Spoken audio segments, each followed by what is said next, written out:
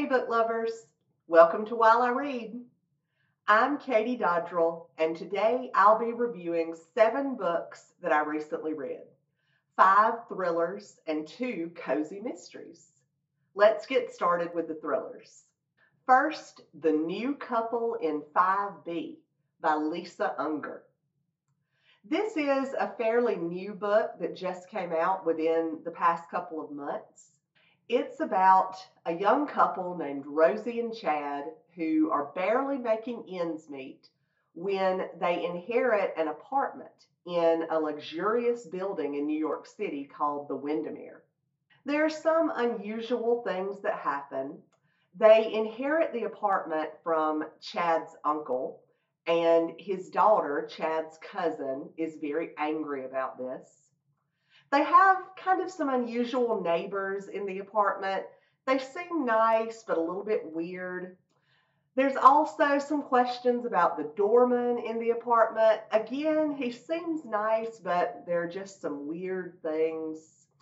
There are some power outages, possibly some ghost sightings.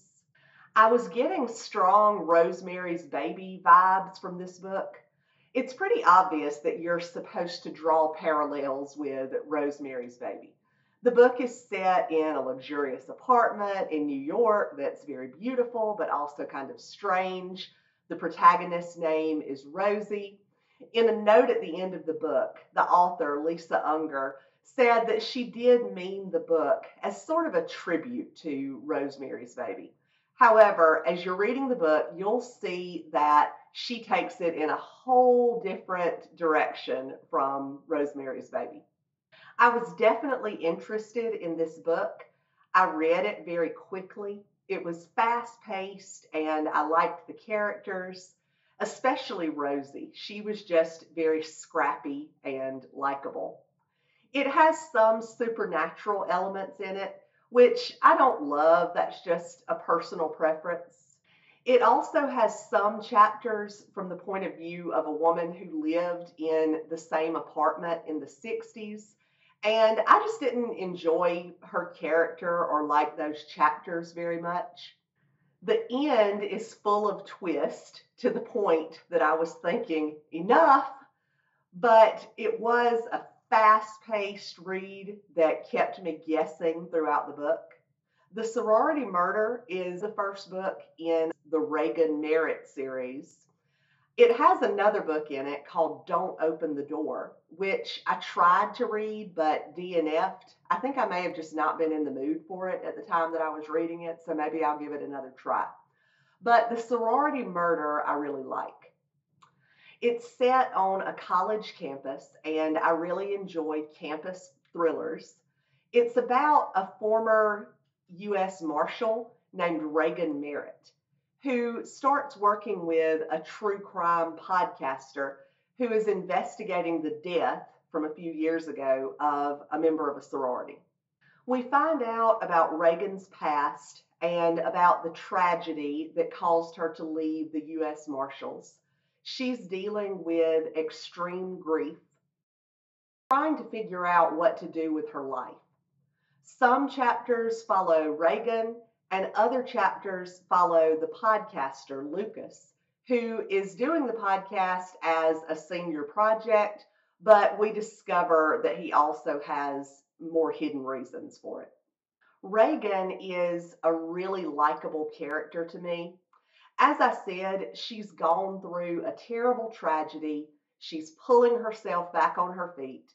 The book acknowledges the tough time that she's had, but it's not sad because she's not just wallowing in her grief. She's trying her best to pull herself out of it.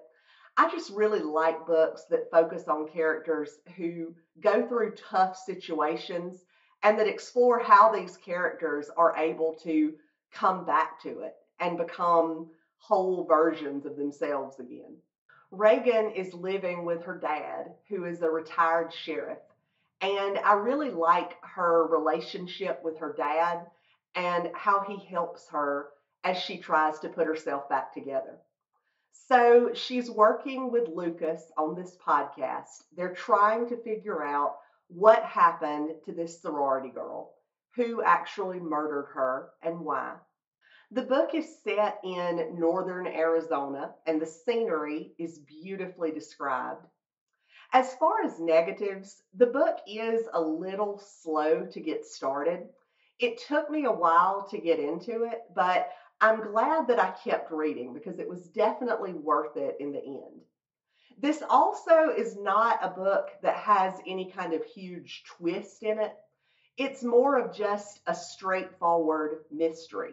You're watching Reagan and Lucas dig through clues and try to figure out what happened. There are definitely some unexpected things that happen, but it's not what you would consider, a thriller with a huge twist at the end. This was a good, solid mystery with complex, interesting characters. It was good enough to me that I read it twice, so I definitely recommend it. The next book I'll review is The Maidens by Alex Michaelides. This book was published in 2021, and ever since it was published, I've thought, do I want to read this book? On the one hand, it's set on a college campus, in this case, Cambridge, and I love campus thrillers. But on the other hand, I've read some really mixed reviews about this book, and I just couldn't decide whether it was one that I'd really like. So I finally decided to go ahead and read this book. My verdict, thumbs down. One thing I want to mention, I don't know if thriller is really a good description of this book's genre. I've also heard it called dark academia, and I think that might be a better description of it. I have liked books that are considered dark academia before, but I did not like this one. It was a quick read, and I was interested in finding out what happened. I did finish the book, but certain aspects of it made me mad because they were just so dumb. By the end, I was basically hate reading it to get through. And then I absolutely hated the ending. So, first, a quick summary. The book is about a woman named Mariana. She's a therapist and she's dealing with a lot of grief of her own because her husband has died just a year earlier. At the beginning of the book, she gets a call from her niece, who is a student at Cambridge. Her niece's friend has been murdered, and her niece is really sad, really scared. And so Mariana ends up going to Cambridge to see her niece and help her through her problems that she's having from what's happened. So Mariana gets there. She has a lot of fond memories of Cambridge because that's where she met her husband. So it brings up a lot of, both good and bad memories for her. She starts investigating the murder. So there's a professor at Cambridge, Professor Edward Fosca. He teaches Greek tragedy and he tutors a group of young female students known as the Maidens. The girl who died was a member of the Maidens, and later another member of the Maidens is murdered. You would think that if a professor has a group of girls who follow him around, basically like he's a cult leader, and then those girls start dying, he would be the number one suspect, right? Not in this book. Nobody except Mariana apparently suspects Professor Fosca. They seem to be fine with the fact that these girls dress in white and follow Professor Fosca around, that sometimes it's one or more of these girls who provide the alibi for Professor Fosca when one of their members gets murdered. He's not a suspect, and people dismiss Mariana's concerns when she brings them up. Seriously, his alibi for one of the murders is that he was in a private tutoring session with one of the maidens. It's stated in the book that alcohol is usually involved in private tutoring sessions at Cambridge. I realize I sound like an ignorant hick here, but the education system that I am involved in is nothing like the education system sounds like at Cambridge. Like, I won't even be alone in my office with the door shut with a student. But apparently at Cambridge, it's very common to go to a teacher's rooms, a student by themselves, have a private tutoring session while you're drinking. It just seems like a lot of problems could result from this. And in this book, they do. Everyone that Mariana tries to tell about her suspicions of Professor Fosca just seems happy to believe the alibi that his cult members provide for him. She tries to talk to the police and to the dean of the college, but they don't really see Professor Fosca as a suspect. So that made me mad throughout the book because that just seemed totally unbelievable to me. The book did have some pretty good atmospheric parts of it. I like the campus atmosphere. There was one scene where Mariana has dinner with Professor Fosca, and it's deliciously creepy. So I liked some aspects of it. But overall, I just could not get over the fact that nobody but Mariana suspected Professor Fosca. And then at the end, the end. I just don't even know what to say. The end had a big twist in it. I enjoy a good twist, but this twist just made me feel like I had been tricked throughout the book. It was not a good twist. It seemed to be there just for the shock value of it, and it made me like the book a lot less. This book was a quick read. I was engaged with it, but I was mostly hate reading it by the end, and I did not enjoy the ending at all. I've heard people say that The Silent Patient by this same author is a better book. And he's also got another new book out called The Fury, which is set on an island, something that I always enjoy. But I don't know if I can read any more books by this author. Have you read any books by this author? Let me know what you think in the comments and if you think I should read anything else by him. I definitely can't recommend The Maidens. Next, let's talk about Listen for the Lie by Amy Tintera. This book came out maybe in March. It's been fairly recently. It's about a woman named Lucy who lives in LA. At the start of the book, she's losing her job because her past has caught up to her. There is a true crime podcast that everyone is listening to called Listen for the Lie. And this season, Lucy is the subject of it. 5 years ago, she was living in a small town in Texas. She seemed to have a great life. She had a rich husband. She had a beautiful house. She had a best friend in this town that she spent a lot of time with. This was Lucy's hometown, and she basically seemed to have it all. But one night, Lucy's best friend, Savvy, was murdered, and Lucy was found the next day wandering around covered in Savvy's blood.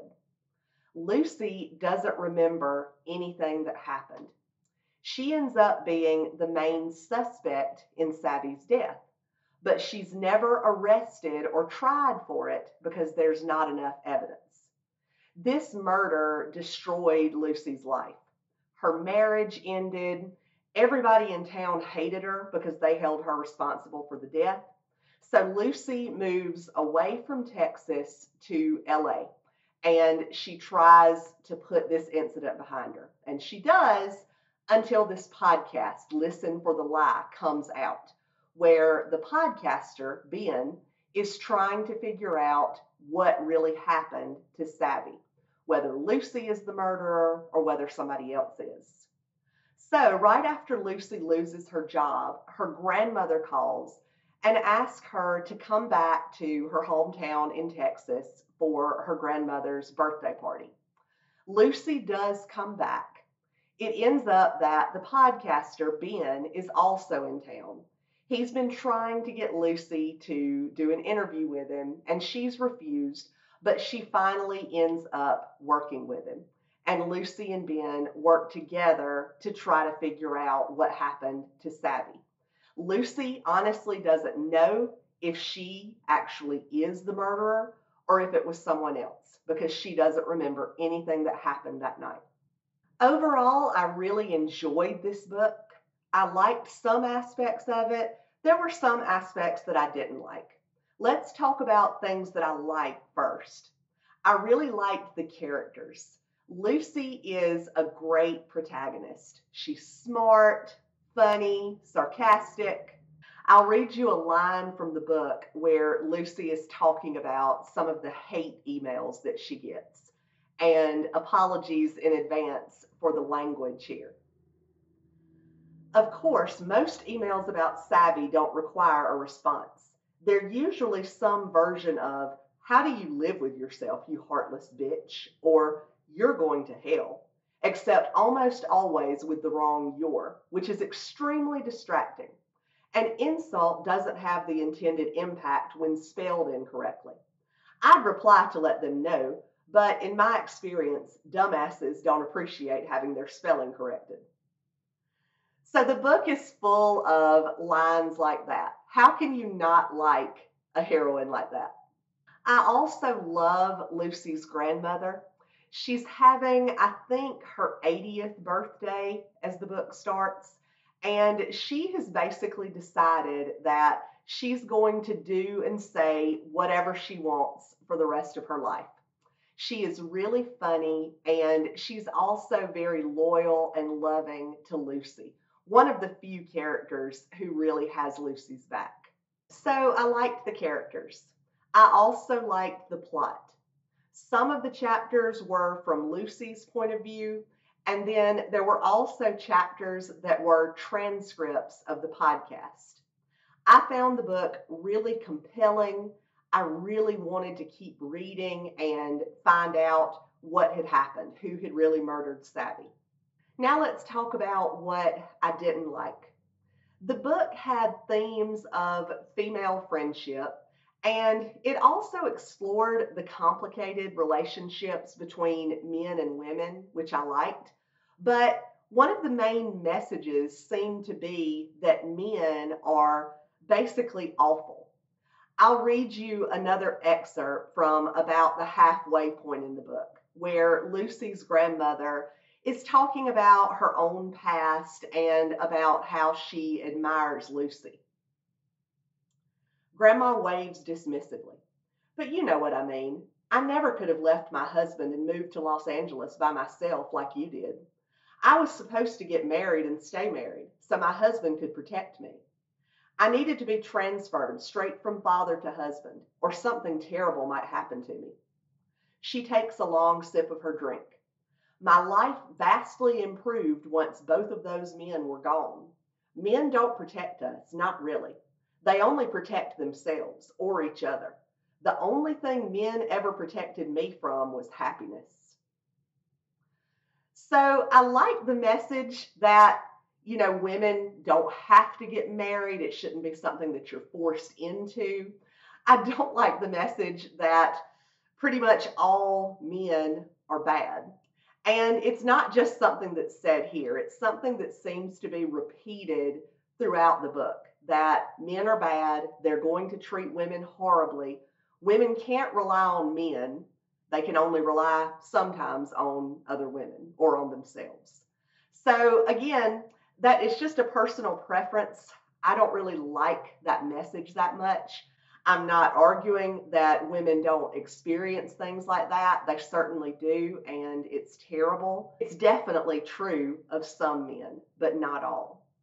So overall, I liked the book, and I would definitely recommend it for a good, quick read that will also probably make you think. Next, I'll review Every Vow You Break by Peter Swanson.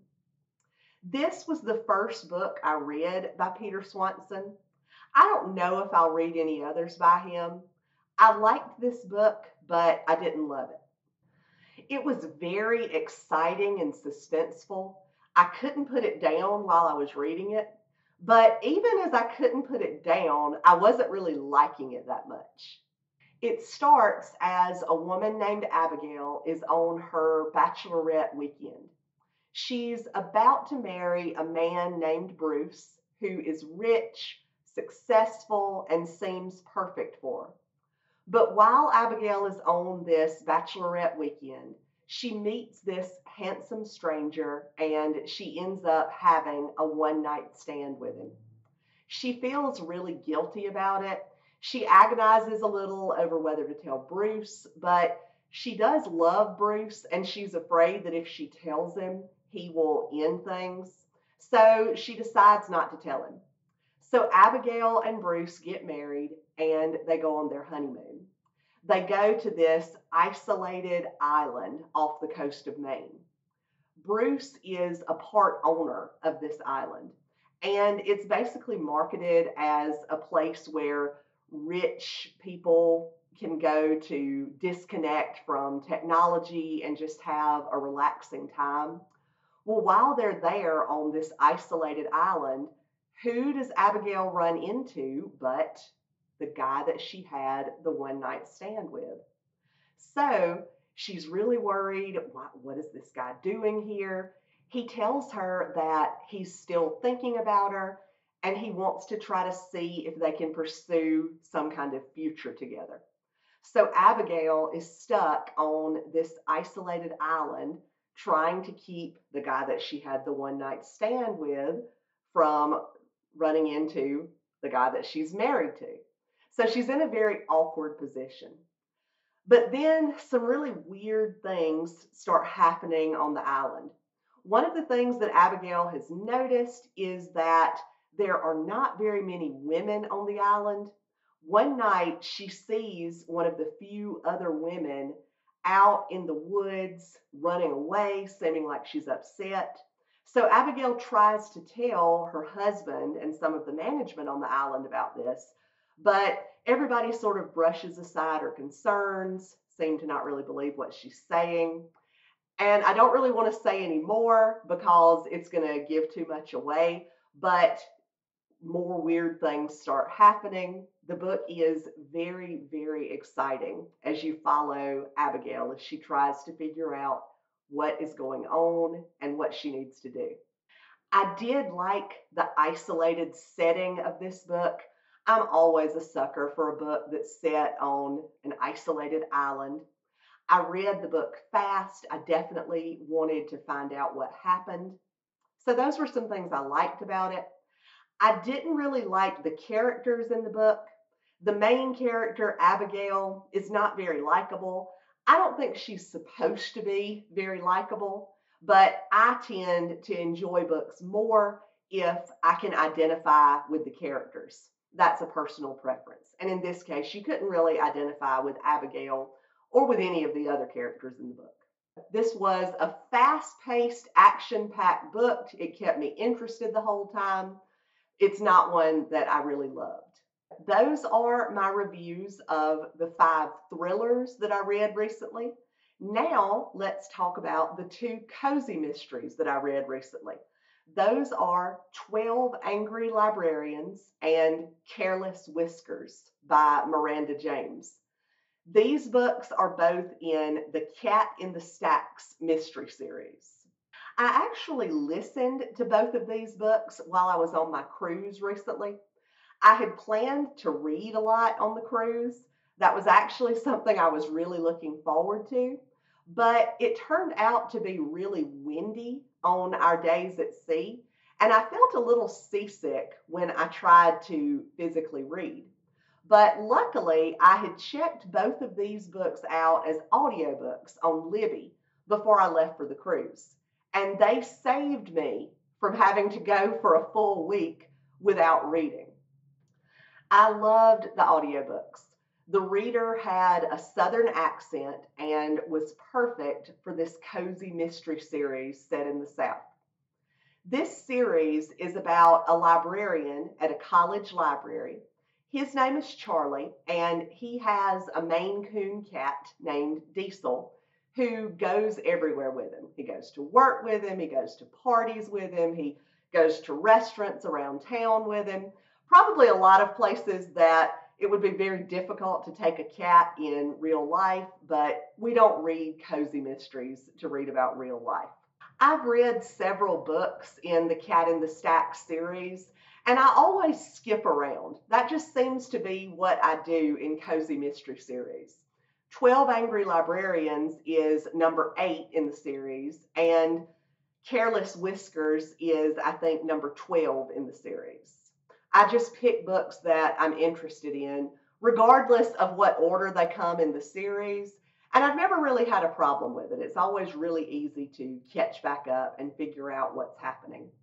I started reading this series because it's set in a college library. It's set in the South. The main character, Charlie, is in his 50s.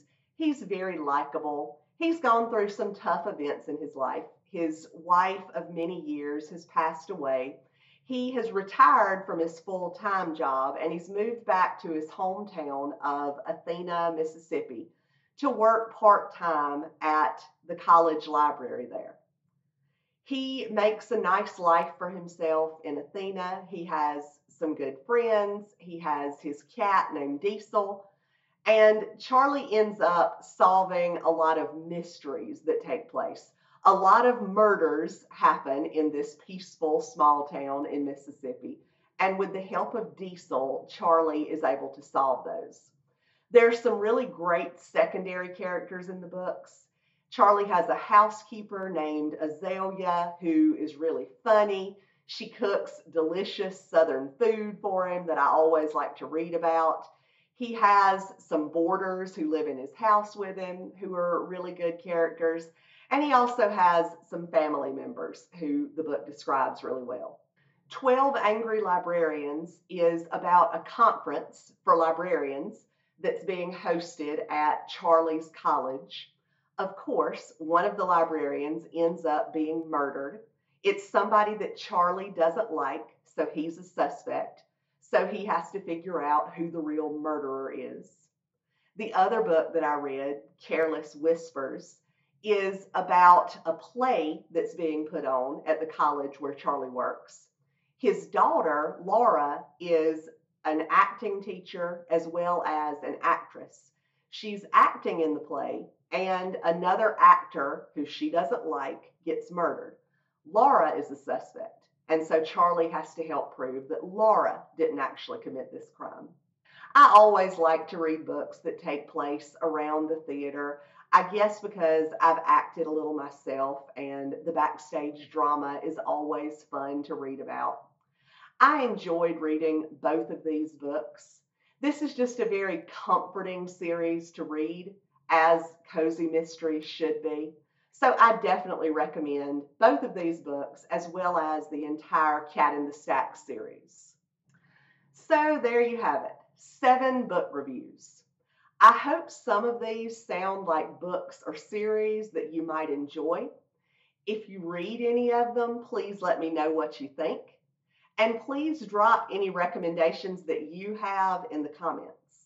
Of course, if you like this video and you want to get more recommendations and book reviews, please subscribe. Now, go cook supper while I read.